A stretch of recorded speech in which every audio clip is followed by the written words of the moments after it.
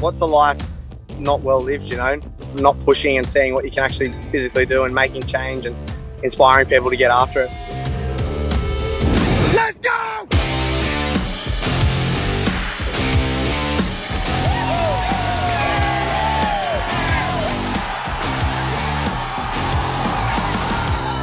G'day guys, I'm Nedd Brockmann. I just ran 46 days of running 100k a day basically, from Cottesloe Beach in Perth to Bondi Beach in Sydney, Australia.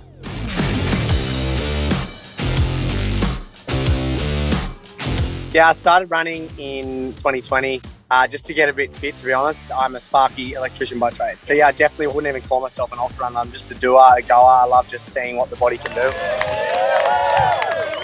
So when I first set out to run across the country, I was hoping to raise $1 million for charity, but I was also hoping to, just to be honest, inspire a whole lot of people to keep getting up and get going.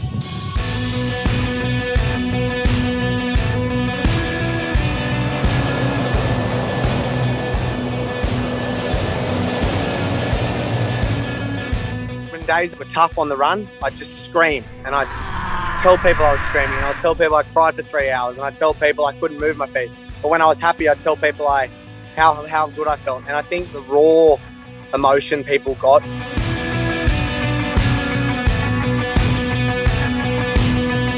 On the 12th day, my shin muscle became so inflamed that basically got to treat it as if it's a stress fracture in your bone. But I was like, I've got to run, I've got to get this done.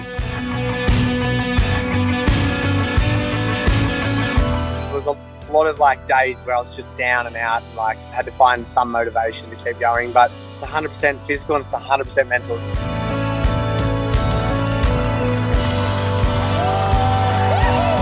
They're just legends. Incredible! Wow!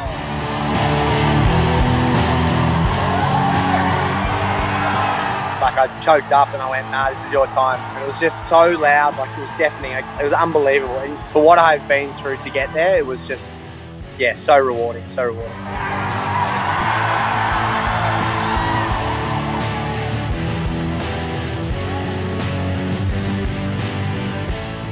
Oh, without a doubt. I'd do it 10 times over. I obviously had to run through a lot of injury, but you know, there's good surgeons out there for knees and hips. It means so much more to me than sitting back and being, you know, self-preservation. I woke up the next day after I finished going, I could 100% run 100k if I had to, but I don't need to, and I've inspired a nation and raised a whole lot of money, so I'm incredibly proud of what I've achieved, because it's just such a massive thing.